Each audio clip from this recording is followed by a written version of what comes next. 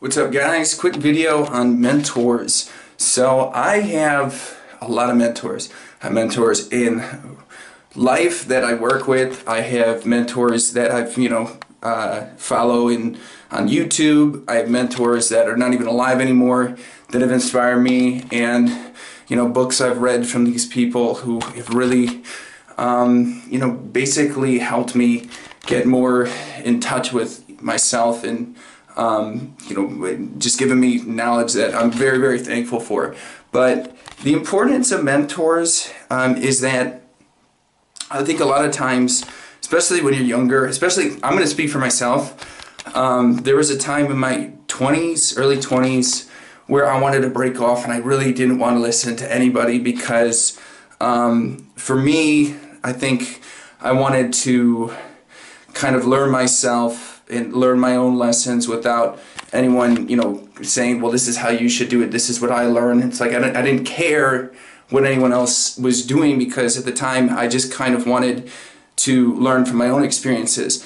What ended up happening was, at one point, I was really into spirituality, and I realized, and I did have mentors. I was reading these books and stuff, but I realized at one point, like, okay, I need to see if there's other people having some of these experiences that I have with meditation. I want to know what else is out there. So I started going on YouTube and discovering there's a whole community of people that have been into spirituality as well, and it almost made me jealous at first. And this is the reaction of someone who doesn't want to hear it from anybody else. I wanted the information, but at the same time, I was bitter at the fact that I couldn't figure it out myself. And what I realized is a lot of these people in these communities, they got help along the way from somebody else. And it finally occurred to me that there is no shame in getting help from others. There is no shame from getting the assistance you need. The funny thing is, no matter how independent, like a lot of us think we are, we're still interdependent. And I think it's wonderful. It's wonderful to have a sense of independence. It's wonderful to figure things out yourself. That's great.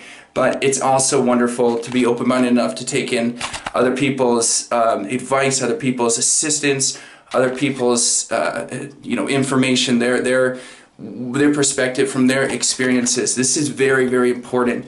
Especially like over the coaches I've had over the years, in football, in soccer, and martial arts, all of these things, they have been so helpful for me, because when you begin any of those skills, you don't know anything.